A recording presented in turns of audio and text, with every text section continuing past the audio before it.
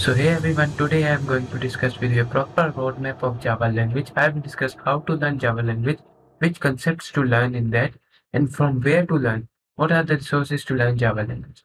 So let's get started. So first of all, resources to learn Java. So we have 100 plus Java programs that I will tell you later on that from where to access them. And after that, I have also my handwritten Java notes that you can see and learn Java very properly. And then I will also recommend the best YouTube channel to learn the Java language. So let's start with the roadmap. First of all, basics of programming. You should know the basics of programming, that what is programming and what are the things that are done in the program, like type of languages, flowcharts, pseudocodes, etc. So let me show you the notes also of Java language that I had made so that you can go through the notes also and also the roadmap so that you can understand it properly. So let's see the notes. So first of all, I had explained here what is programming in simple words, and then what are the type of languages, and then basics of programming like what is language, procedural and functional languages, and then object-oriented programming languages, and then static-based dynamic. So these are the things like what are the variables, flow, program, then flowchart, how it works, how to write a pseudocode. All these things are the basics of programming that you will learn first of all. And then we will start with the Java. So first of all, we will see what is the Java vs C++. We to say that why Java, what are the features of Java, and then difference between Java and C++, and also the Java environment. Let me show you this also. Like first of all, I had told here what is Java, then features of Java, and then I had also explained about the difference between Java and C++. You can see it here very properly in good handwriting. You can understand from it. And then I had also discussed about the environment of Java, and then also what is application programming and applets in Java, and then runtime environment, and then how code executes in Java. There's a difference in C++ and Java, that how the code is executed. That I had also explained very properly. And then architecture of Java. And after that, the Java runtime environment also. There are so many different things that are very useful for you to learn. If you want to give proper examinations of Java, then you can see these things. And then after that, we have let's code in Java. So what is the next thing in our roadmap? That is basic Java programs like printing or taking user input. These are the basic Java programs that I had also discussed here. That how to code in Java, what is function, how to run the code, how to run it in CMD, and then what is public static void main, and how to output in Java and how to take input in Java, as I had discussed in that roadmap that I had provided in the notes also. And then we also have working in classes, structure of a Java program, and to say that how we can work in the classes. You can see it in Java program structure, that how the structure of the program is being made and how we are working in the classes. And then we also have after that basic terminologies of Java, like what are keywords, identifier, neutrals, tokens, separators, constants, etc. That I had also discussed in my these notes. You can see it very properly, very easy language. And then we have variables in Java. So what are the variables? Variables are just temporary memory storage location. That I had also explained there very properly. And then also data types in Java. So I had also explained the data types in Java, that there are two types of data types, primitive and non-primitive. And I had also explained it properly, the types with the values, size, maximum value, minimum value, etc. So you can read them and properly learn the Java language from here.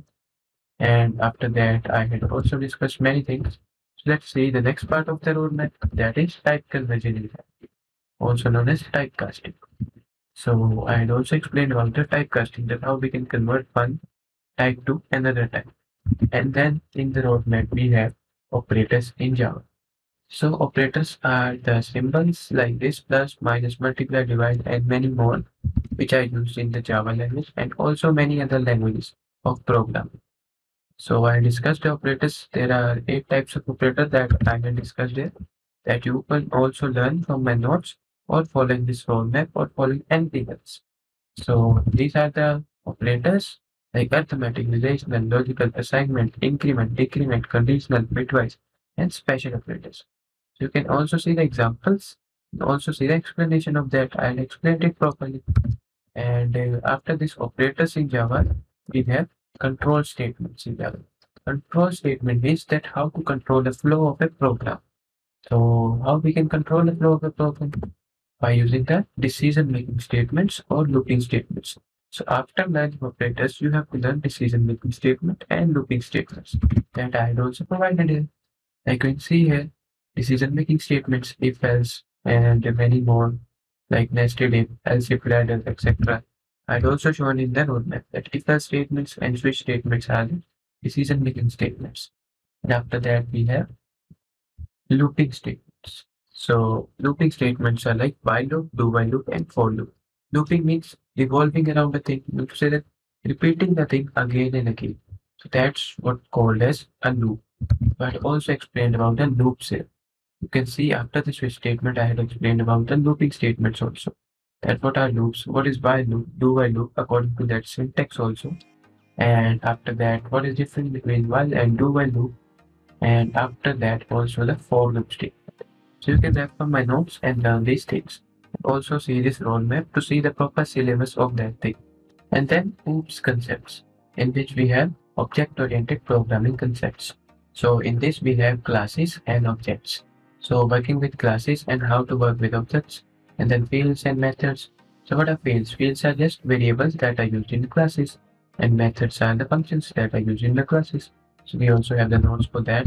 So let's see, we have the classes notes, and then how field is declared, how method is declared, proper syntax of that, and after that we have creating the objects and then a proper program to explain the things. And don't worry, each and every concept have its program. I will tell you where to find that program. So after these classes and objects, we have concept of constructors. So after learning about what are classes and objects, you can know that what is constructor. So constructor is the same method name as the given as the class name. Mean to say that the name that is given to our class is same name as the given to our method. So let's see the constructors. We also have the constructor nodes with the proper program of that. And then we also have its types also. Then how to write the constructor, what is default constructor, what is parameterized constructor, we also have that. And after that, we have to also learn about the things like functions and methods. So what is function? A function is a simple function that is outside a class. But what is known as a method? Method is the thing that is a function that is inside a class. So working with methods in a class is a very important thing. So how to work with it? We also want to know that thing also in the Java. After that, we should know that what is method overloading. We also have the notes of method overloading here, you can see. So after that, we have static variables and methods. So what are static variables and methods in Java? This is also must know things in the Java. So we also have the notes for that here. Members and how to define the static members and what is static variables. I had made a proper program of that. Then nesting of methods, etc. And after that, we have concept of inheritance. So in Java, we also have a concept of inheritance because it is object-oriented program. So we will have a concept of inheritance. Inheritance means deriving a class from an existing class. These are the three classes that are being derived from this existing class. So we have 5 types of inheritance, that is single, multi-level, hierarchical, multiple, and hybrid. You can see it here. Single, multi-level, and hierarchical are supportable in Java, but multiple and hybrid are not supported. But in case of C++, it is supported. So why it is not supported and how we can use them, we will see in the notes. So first of all, you can see it here. I had explained about inheritance here. That single, hierarchical, hybrid, multi-level, and multiple are there. And in last, I had also shown it here. Multiple inheritance can be implemented using interface, which we will see later. So the concept of multiple inheritance and hybrid you can see later in interfaces section. So first of all, you have to learn inheritance, single, multi-level, and hierarchy. That I have the proper notes of that. You can see it here with proper explanation and programs. And you can also implement these programs. So I've also given the proper Github repository that I will tell you in the last, that from where to find the programs. And then we have overriding methods. So yes, after method overloading, you know what is method overloading, you will come to know, and you will just learn the concept of constructors, and after that you will know the concept of methods, that how to overload methods, that how the methods are overloaded. Mean to say that same name of method is defined again, but with different functionalities or different arguments. So that is known as method overloading. And after overloading, you should know that what is method overriding also. So about that also, I had also given the notes here. And after that, we also have some another notes like what is final, what is finalizer methods that you can see. After that, one thing you have to learn in Java is abstraction. That what is the concept of abstraction? That what are abstract methods and classes in Java. So I had also provided the notes for that here. You can see it here with proper explanation of program, and then visibility control to say that what are public classes, what are private classes, what are protected classes. So these are the things that you can see from here. And after that, what the things you have to learn is arrays in Java. So in other concepts, in other languages, we learn arrays before object-oriented programming. But here we are learning after discussing the classes and constructor concept. Why? Because here we have to use the arrays by using the different syntax, not using like the syntax that we use in the C++ language, simply by declaring int arr equal to giving value. Here we consider the different syntax for Java.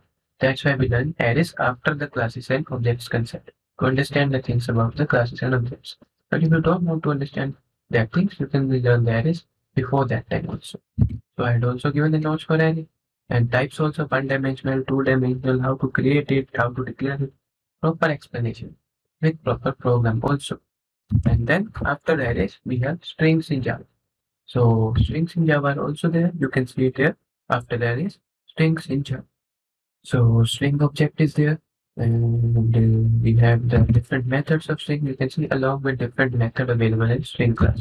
So there's a class of strings where you can see the different methods that are available that you can use and make a program. And after learning the strings, we have array in advance. Mean to say that you also have some different things that you can use instead of array, which is based on array, like vectors and array list, which I had also discussed afterwards. This that is vector and array list you will get in the end because I was learning at that time, so I learned the array list in that. So after this, what is the next concept? So remember I had told you what is interface in Java. I told you that we will use interface in Java and we will do multiple inheritance. So for Java, there is an interface concept also. That what is interface and how we use them, how we implement them, how we extend an interface. So I had also provided the notes for that, like what is interface and how we can achieve the multiple inheritance from them. So yes, we have to see the concept of how we can achieve the multiple inheritance from interface. So let you see the back side of it. So you can see it here. We have inheritance of 5 types. We can achieve single, multi-level and hierarchical inheritance through the simple Java language concepts. But if we want to accept or we want to get the multiple inheritance and hybrid inheritance, for that we need the interfaces in Java. That's why I had written there achieving multiple inheritance. So we have to learn about the interfaces in Java, that how to achieve the interface and how to extend the interface and how to implement the interfaces, how we can achieve the multiple inheritance. I had explained everything very properly here. It's a proper program of that. Also hybrid inheritance. You can see it from here. And then after the interfaces, what thing to learn in Java? That is concept of packages. Like packages are there in the Java, like we import the modules in Python. So what is that? It is like a package. You use the npm in JavaScript, in Node.js, in React. You import the modules in npm from npm install, and then you write the module in for packages. That is also concept of package. Similarly, there are different packages in Java that you can use, that you can create also, import also, and use that packages in your Java language. So this is the concept of package that I had displayed and described here. So you can also learn about packages from here. I had properly explained the things about packages. After that, we have multi-threading in Java. So after packages, we have multi-threading. So what is multi-threading? Multi-threading is dividing our program into different parts and running it simultaneously. Like this is our whole program, and we have divided it into different parts, different threads, and then running these threads simultaneously. One will run, then second will run, then third will run. This is the concept of multi-threading in Java that you can also see in my notes. And explain properly what is multi-threading with the diagrams, with the explanation, and also the difference between multi-threading and multitasking. If you know operating system, then you will be able to discover the difference. And then we also have the concept of creating the threads, that how to create the threads, how to run the multiple parts of program. First of all, we will create the threads, and then how we can run the multiple parts of program. And after that we have extending the thread class, etc., etc. There are so many nodes for that also, stopping, blocking, etc., etc. And then we have a life cycle of thread that I have told you. And then we have life cycle of thread that I had written here also, that you must know the life cycle of thread. Why? Because it is very important question if you want to give the examinations of Java. So this is very important question for that thing also. That what is the life cycle of thread and how thread evolves. There is null state, then there is runnable state, then running state, then block state, then dead state. You have to learn these things. Like you have to learn things like you should know the concept of these things, that how it works. What is the proper state of the thread? What is happening in the thread? So that you can know by using this concept of life cycle of thread. And after that, various thread methods. Yes, like you have thread method like yield, stop, sleep that I had explained with the program. So you can learn these things also. And after that, there is thread exceptions also. That what are the exceptions in thread? That we will see later on. That what are exceptions, because it is a separate topic. And then we have thread priority. We must know that how we can set the priority of thread. That which part of program should run firstly, and then secondly, and then thirdly. For setting the priority, we must know the thread priority. And also explain the proper priority of thread with the program, so you can see it more. And after that, we also have next thing, that is error handling in Java. After finishing the thread concept, what we will see, that is error handling in Java. So what is error handling? Mean to say simply handling the errors. But which errors? That are runtime errors. Exception handling. The concept of exception handling in Java. So exception handling in Java, how we can achieve that? We can refer to these notes. You can see the notes also here. Then what is exception handling? Compile time, runtime errors. And then what is exception? How to handle that? What are the things that we use that I had written there? We must know about the try block, catch block, throw things. How to try the error, how to catch the error, handling the runtime error by generating the exceptions. So you must learn these things in Java. Learn the exception handling concept. That I had explained properly in these notes. You can see here. And after that, what we have is we also have catching multiple exceptions. Mean to say that catching multiple exceptions means catching multiple errors in a program at runtime. Like one error will come like array is full, and another error will come dividing by 0. There are 2 to 3 errors. How we can catch 2 to 3 errors? That concept is also important in exception handling. That I had also explained it here by using multiple catch blocks. And then we have use of finally. We must know the use of finally in exception handling. That's why we use finally. What is the use of that? How to make a program for that? And also explain this properly.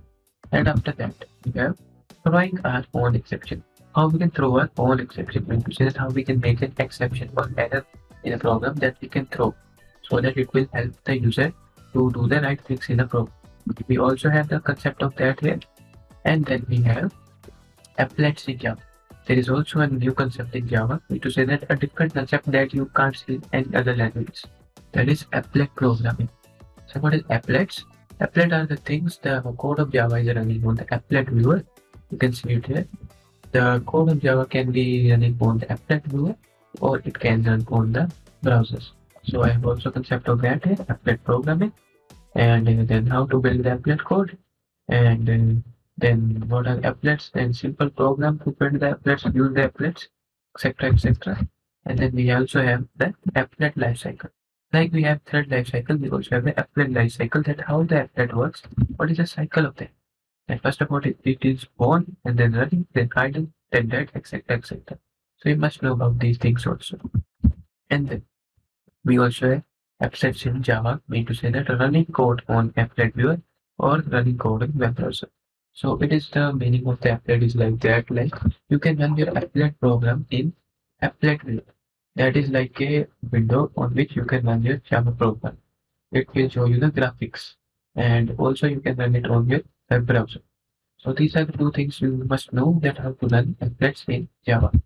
And I had also provided how to design a web page, how to use applet, how to run it, and you can see it here running the applet on the browser also and applet viewer also. So you can learn these things also.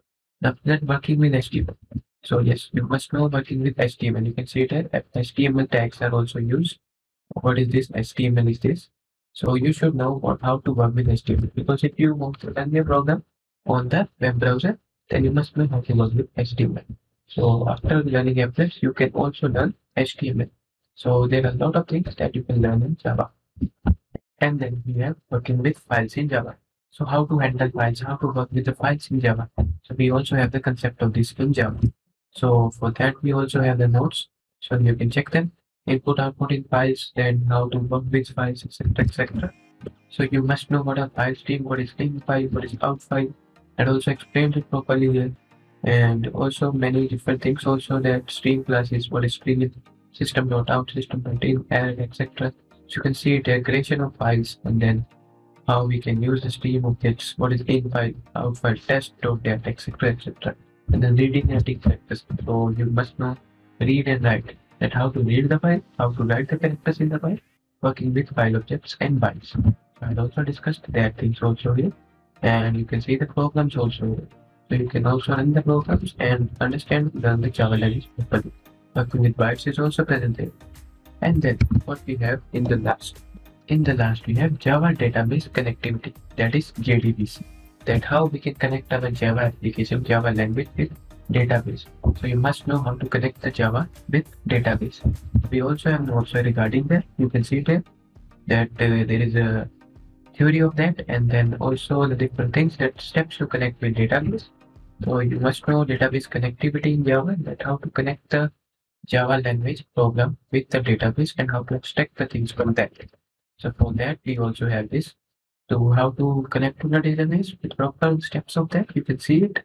And after that, creating a JDBC application, that's how you can create an application using Java database connectivity. And then you have the connecting and running the program. How you can connect and run the program. That is Java database connectivity. Like you will connect it to you using Oracle, like I had connected it with Oracle using the Oracle driver. And I have extracted the data from the Oracle tables. Oracle is a database.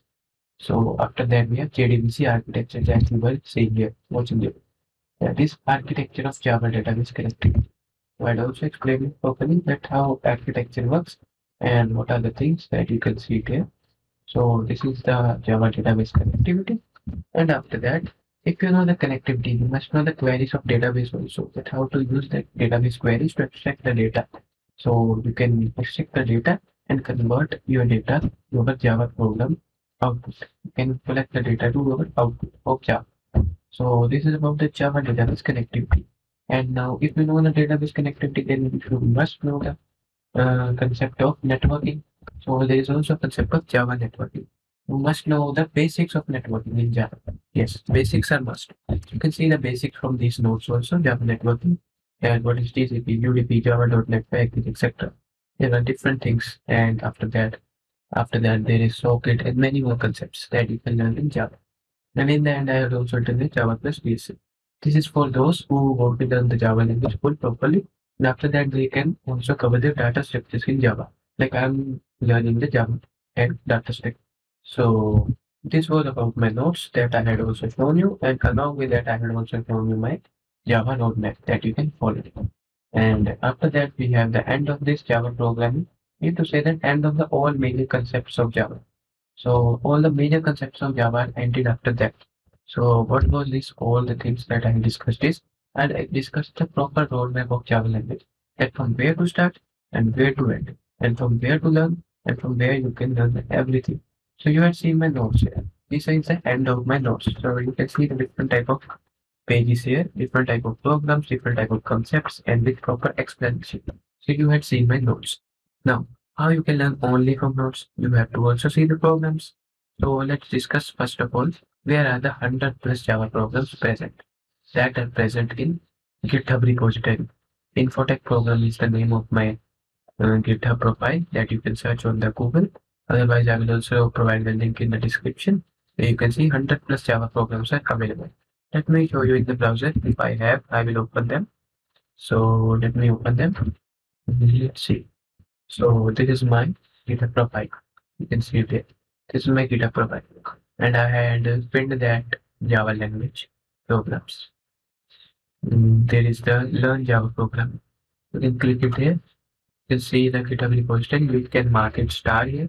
You also fork this repository and you can learn the things I had provided from basics, control statements, methods, classes and objects, constructor, Static members, nesting of methods, inheritance, polymorphism, abstractions, array, string, interface, package, importing package, thread, exception handling, applets, file handling, database connectivity, and after that data structure problem also. Some basic few data structure problems, not all. I will delete that. I will make a separate repository for that. This is the repository where you can find the codes. Go ahead and run the programs inside that and you can find it. You can learn through my notes, refer my notes, and after that you can also see the program regarding that. Each and every program is made according to the notes, following the proper procedure. By following the proper roadmap that I had shown you here.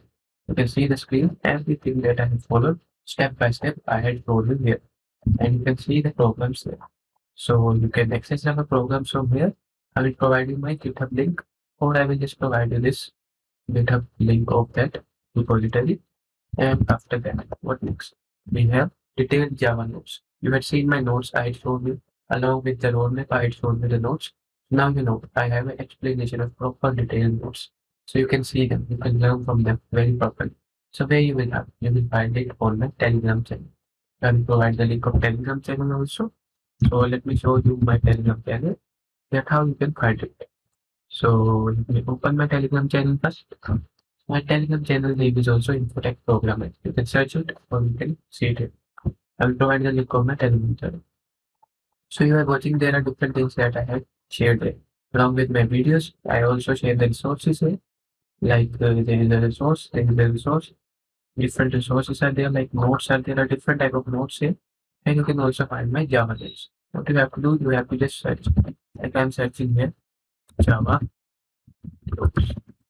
So let's see if it comes. Yes, it comes. Programming in Java notes. Copyright ITP.pd.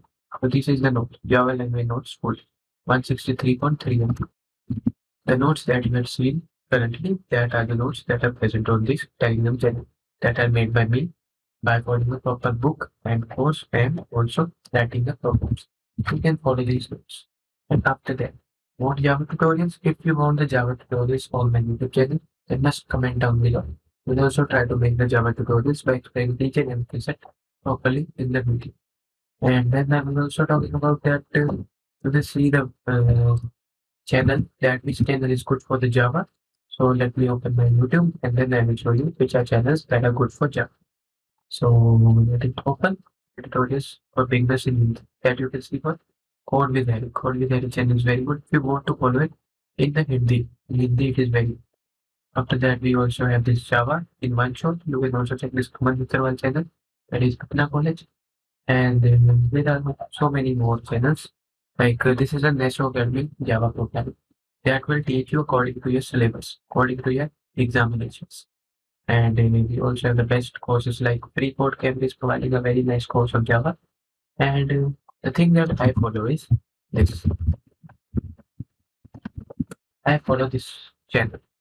I had followed this channel's playlist, that is this one, that I am following, not followed, but I am following that one. That is this Java plus BSA plus internet application course that you can also follow. This is very nice course. This is very, very, very nice playlist that you can follow. You can follow this playlist for learning Java along with the interview preparation things, that is data structures. So these were some resources, and this was the proper roadmap of the Java language. I hope you like that. And in the end, I want to say that thanks for watching. And if you like our work, then please support us by a like, comment, and share on our YouTube videos with your friends. It will be very helpful for me, because if you will subscribe to our channel, like and comment, and then it will also provide the content to other students and also watch my video. YouTube will also recommend the videos to other students. So must subscribe our channel, and thanks for watching. We will meet you next time.